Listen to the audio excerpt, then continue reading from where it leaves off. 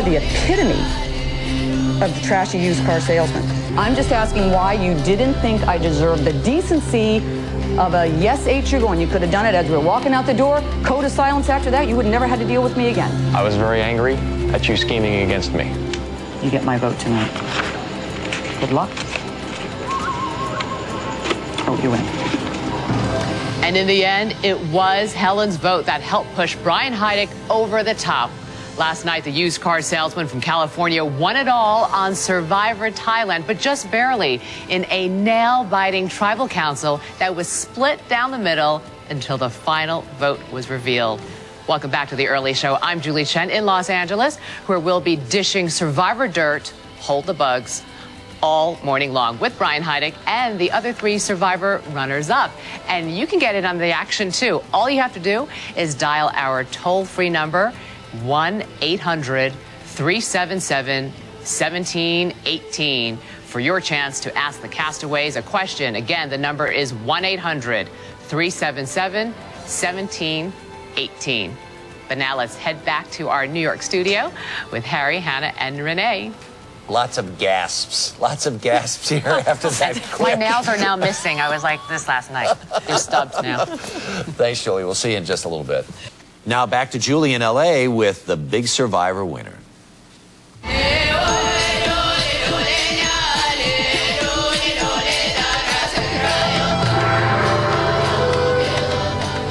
The plot to win Survivor Thailand began pretty early for this season's champ, Brian Heidik. As a matter of fact, his plan was in motion from the moment he sent in his audition tape. I control your emotions the minute you step foot on my lot. I mean, most people don't need to buy a car, but when they meet me, they want to buy a car. So there's my 3. There's my 3 ends. 1 disposable, the loyal soldier, oops, and the good friend. This is a business trip, strictly. My attire is just beard and bathing suits out here. But I'm still in business mode. Brian Heidik, congratulations once again. Thank you, thank you. You were really good at most of the challenges. In fact, you won the last 3 immunity challenges, but one challenge that you won that you didn't look too happy about was the one where you got to see, along with your fellow tribes members, the videotape from home. Everyone saw how well you live. Did you think that could have, do you think that could have jeopardized you winning the $1 million as you were watching? Your face dropped as you were watching this video from home. Well, you have to understand, at that point, I had a choice of either taking them in, having a cold drink, enjoying our family, or leaving them out in the cold. So it could have worked against me, whereas they could have thought, oh, this selfish guy, he didn't even invite us in. I can't believe that. This Brian guy, well, we got to get rid of him.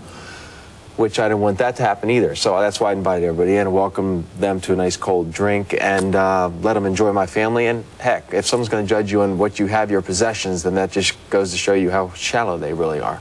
Another piece of video that possibly your fellow contestants could have judged you on was something in the adult film category that you starred in. Did the producers or the contestants know about your career in adult films? Well, again, I want to point back to the fact that it's all about perception. I mean, Michael Douglas, Bruce Willis does $100 million budgets, and they show their butt. I showed my butt for under $100,000, and it's considered something other than art. I considered it art, so it's all a matter of how you look at things. And sure they knew, but showing your butt, I don't think it's that big of a deal. Happens on NYPD Blue, right? All the time. Okay. All the time. But as if that wasn't enough, you were making headlines with that. Last month, your wife, Cece, was arrested on spousal abuse. She was at last night's reunion show, celebrating your winnings. How are things on the home front? Well, you know, and like in relationships, like in life, you have run into a few roadblocks or you hit a few speed bumps. You just got to deal with them and try to move forward. And she was looking wonderful last night. Looking wonderful. Yes, she was. How about we take a call? Sure, sure. We have Lisa on the line for a question for you. Lisa, what's your question for Brian? Since last night's episode that we saw and how you and Helen was, have you all had any, have you spoke since then? And if so, how was it? Lisa, did you enjoy the show? Oh, God, yes. What, ain't missed an episode. Excellent. Of course, Helen and I have talked. Understand that we're very good friends. We're still very good friends, and it's just one of those things that the heated moment, all she wanted was a little apology, and I think I gave her what she wanted. Thank you. Okay. Thanks, Lisa. Let's move on to our next caller. Sean is on the line. Go ahead, Sean. Hi, Brian. I wanted to say congratulations. Thank you. Hello. I just wanted to know, did it bother you, or were you offended at all at the final tribal council when several members of the jury were calling you a trashy used car salesman? Do you or did you value their opinions? No. That didn't bother me a bit.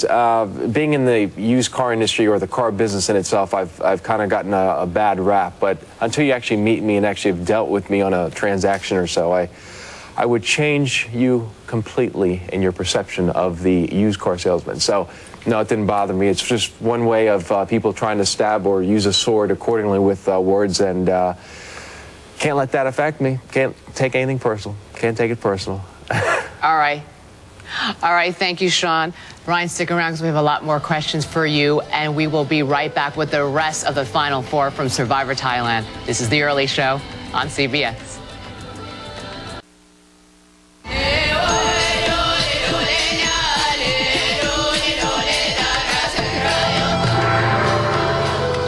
In the final few days of Survivor Thailand, the winner, Brian Heidik, had to hold off a challenge from 3 of his original Chewy Gone tribe mates, Clay Jordan, Jan Gentry, and Helen Glover.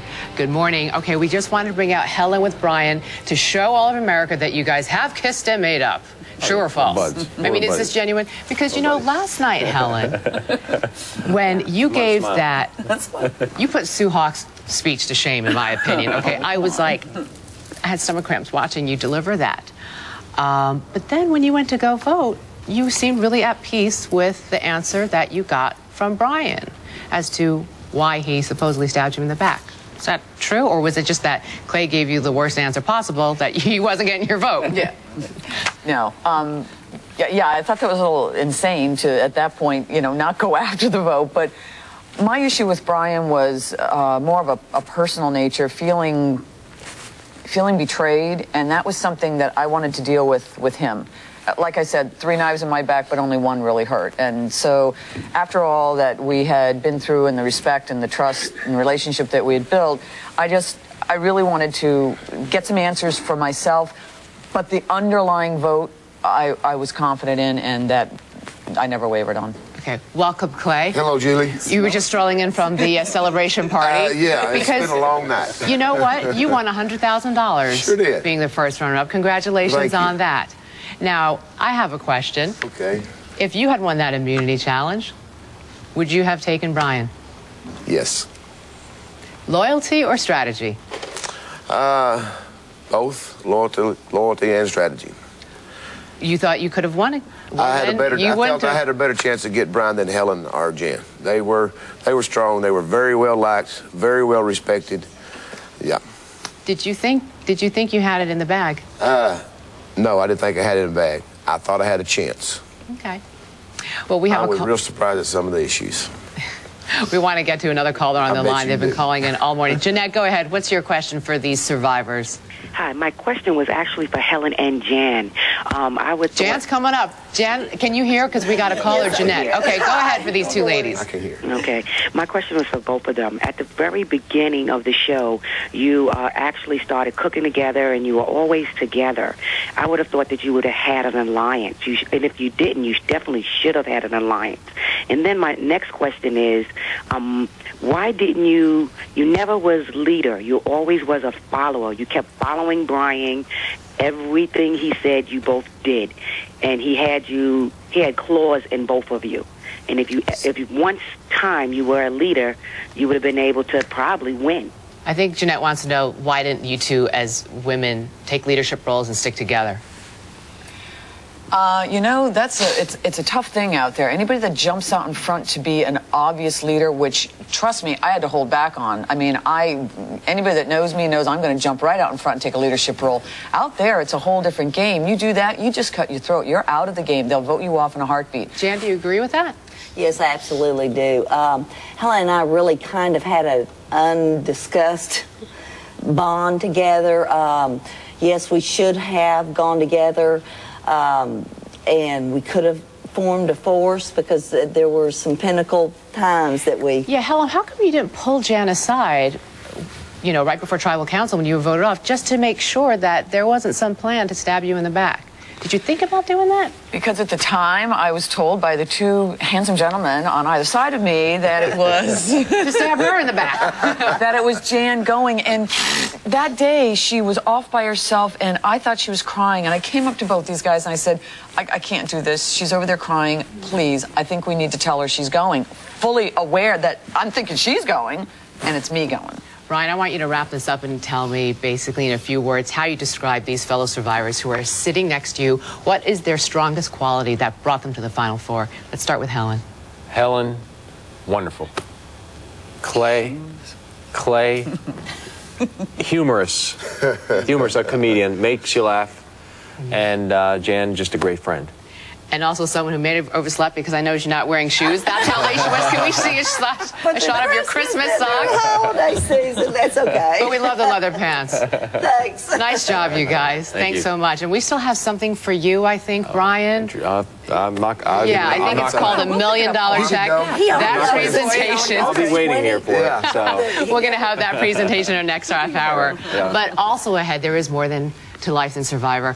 Welcome to a special split edition of the early show. Renee, Hannah, and I, of course, are here in New York, and Julia's hanging out in Los Angeles for the big Survivor finale. Morning, Julie. Yeah, hey guys, I can give you about 1 million reasons to stick around this morning, but the biggest one is a gigantic check for last night's Survivor Thailand winner, Brian Heidik. Mark Burnett and Jeff Probst will be here to do the honors. Hannah? All right, though, up next, it is time for the big check presentation to Brian. He's been waiting all morning long. We have to end the suspense when we come back after these messages, so stick around.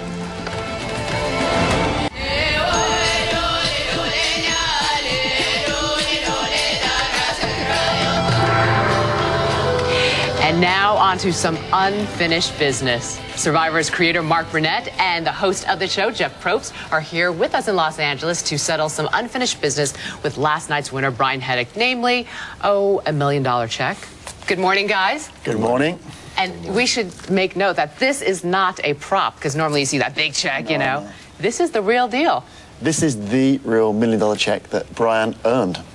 Yes, he did. Lots of patience and deception. It's a good combination. Do you have to sign it over? I have to sign it. Can we see the official? Are you shaking right now, Brian? I'm just looking at the amount. Checking the zero. Wait, count the zeros. That's Mark's no joke with it, so I trust him completely. What are you going to do with the money? Thank you. Thank you very much. Thanks, Jeff. Nice work, Brian. Thank you. What are you going to do with $1 million? Double it, triple it, quadruple it.